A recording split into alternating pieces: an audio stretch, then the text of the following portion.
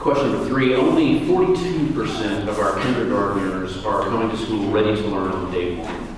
The rate of readiness is half that in schools of concentrated poverty. What are your thoughts on the role of early childhood education and expanding programs such as the Camp K pilot that will support 300 rising kindergartners this summer in getting foundational skills to be successful in school? Well, I mean, I think anybody that is, I mean, am I on or go off again? It's only on for me, I'm sorry. I'll try to speak loud. Can everybody hear me? I think everybody that cares about education certainly cares about early childhood education.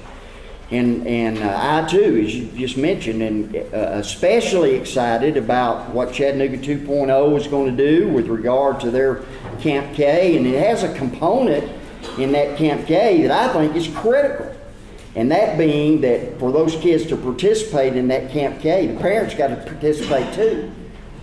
You know what's sad, and I see it all the time, is that a lot of young people today, especially young people who are maybe in some of our failing schools, seemingly don't value education. That's a sad thought. Well, why is that? It's because the adults in their lives hadn't valued education.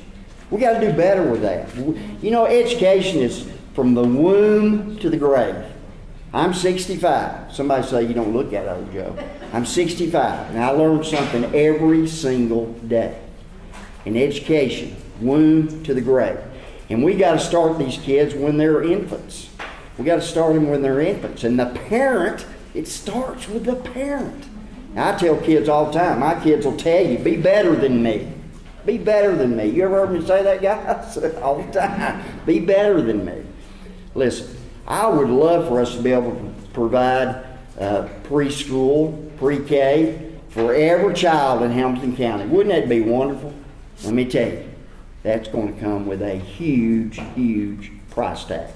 So I'm confident that Dr. Johnson will continue to look at state and federal grants, trying to figure out funding. And then if he thinks that we need to go to the taxpayers and ask for more money for that, he'll come to us and let us know, and then we'll have that conversation. Okay. So I do believe that this, with statistics like that, is a significant problem in our county.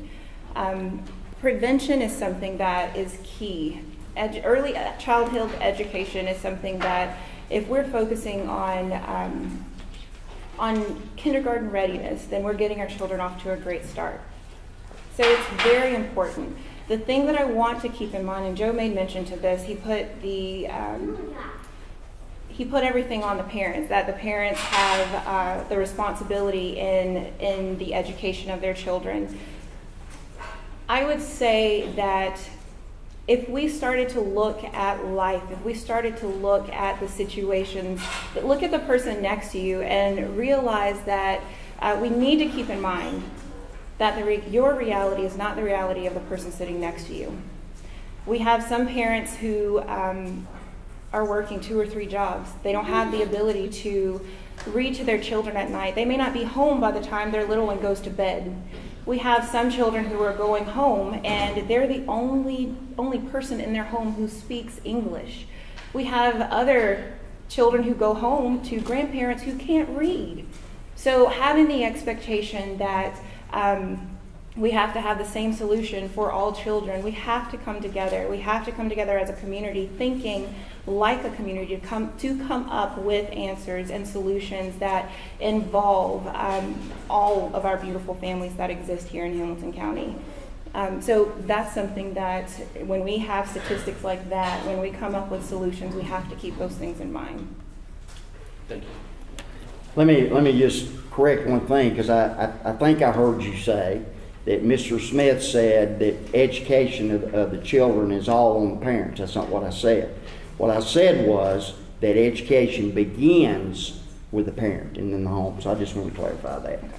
So what I wrote down that you said was that adults don't value education and children don't value education.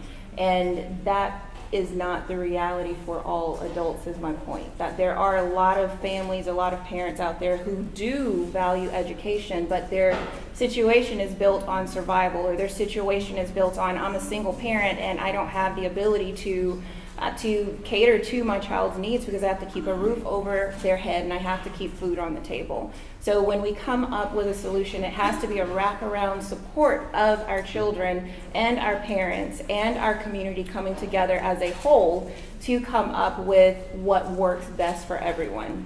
All of our children, not just the ones who have the access to the resources, but those who don't as well.